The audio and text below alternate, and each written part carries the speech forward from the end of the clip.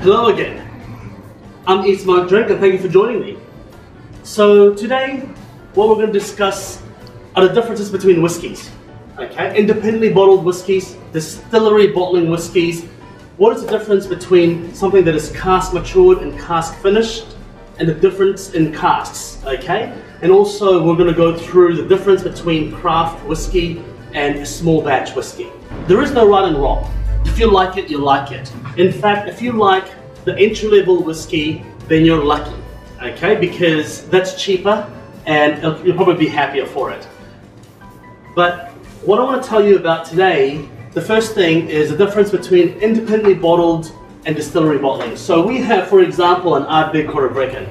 This is bottled by Ardbeg themselves. They make millions and millions of this a year, and it is bottled at a distillery by the distillery to sell as a mass-produced product. Not to say that it's a bad thing, but it's very different to independently bottled whiskeys. Now what we have here is an example of an independently bottled whiskey. So Signatory Vintage is just one of many independent bottlers. So we have the Ultimate Whiskey, we have Adelphi, we have the Scotch Malt Whisky Society, we have Rare Malts, and yes, that is literally a very rare malt. We have Cadenhead, and we have lots of different types of independently bottled whiskey, lots of different brands. Now, this is just an example of one of them. They have bottled Mortlock, which is a separate distillery. So what they do is they acquire a barrel or barrels, and it's a very complicated process of how they do it, okay? So it's actually a little bit secret in some regard, but basically whiskey barrels is a form of currency. They trade that within the distilleries and independent bottlers. So you will get yourself a particular whiskey that is very unique by itself. In this situation, there is literally only 590 bottles from this run. This run is cask number 6079. In a lot of cases, independently bottled whiskies is a single cask. In some cases, it's multiple casks blended into a particular single malt. And you're probably asking, what is the difference between blended whiskey and a single malt? It's quite simple. Single malt means that all of the malt in whiskey has to come from one distillery. So you can have something like this, where they probably blend hundreds and hundreds of barrels to produce millions of bottles, and they blend them, each barrel, they blend them to a proportion that will taste the same for every bottle. Okay, so you can probably have 300,000 of these bottles, every single one will taste identical. Now, you take something like the Adelphi. This particular run only has 282 bottles.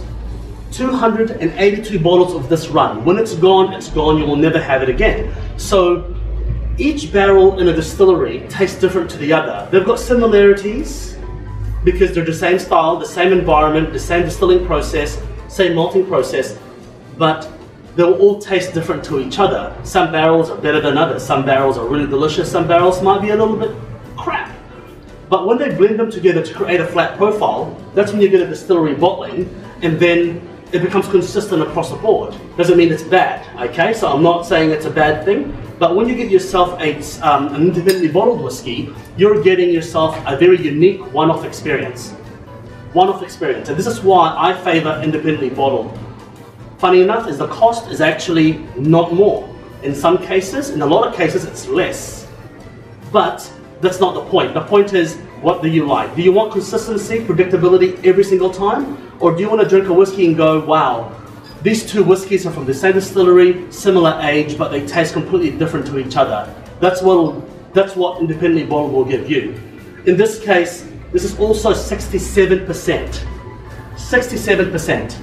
So you go and think about that. 67% versus this Highland Park here at 45%.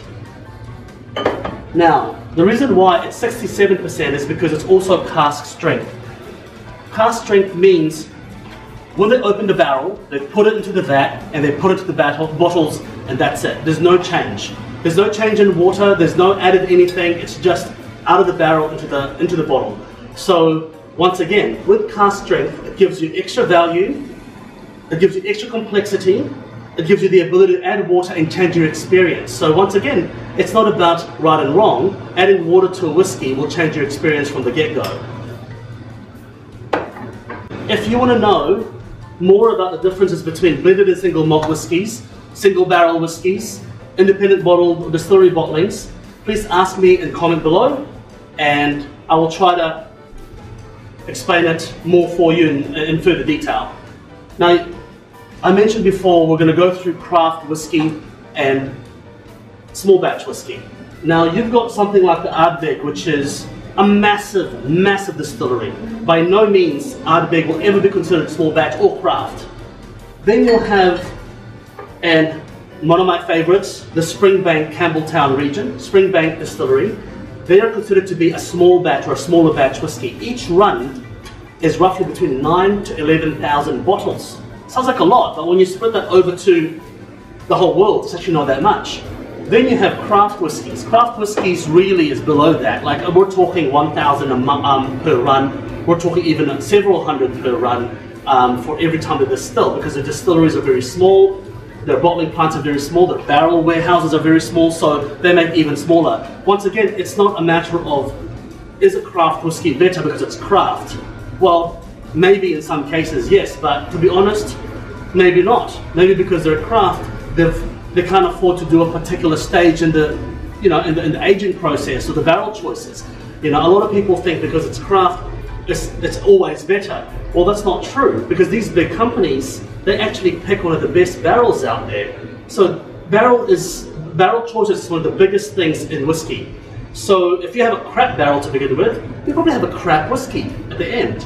And they can't take that risk. So established companies, they spend a lot of money sourcing their barrels. Okay? So that's one of the most, so now we've talked about barrels, I'm gonna expand on that. Barrels / casks, the same thing. So cask matured and cask finished.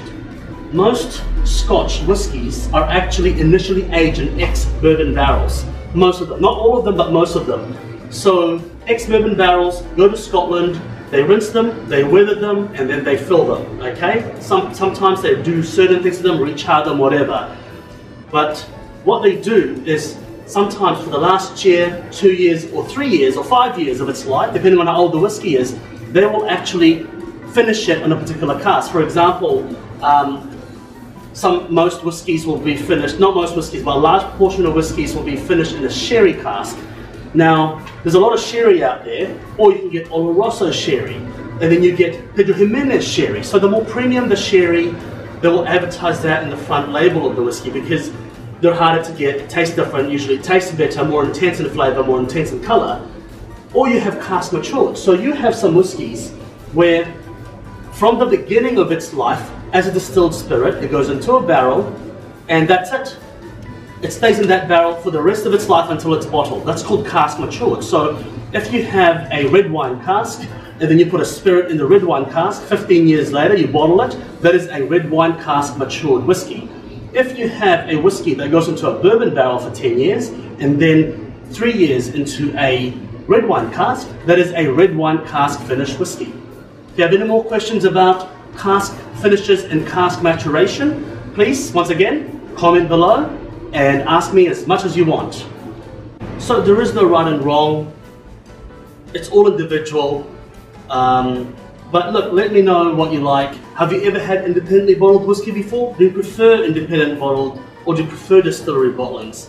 Do you like, what kind of cask finish do you like, or do you just prefer them as vanilla as possible, bourbon cask with sherry, or do you like red wine cask, or peated, non-peated? Hey look, let me know your thoughts, ask any questions you like, and see you again next time.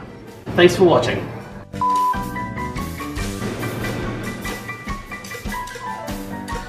Comment below. Comment below.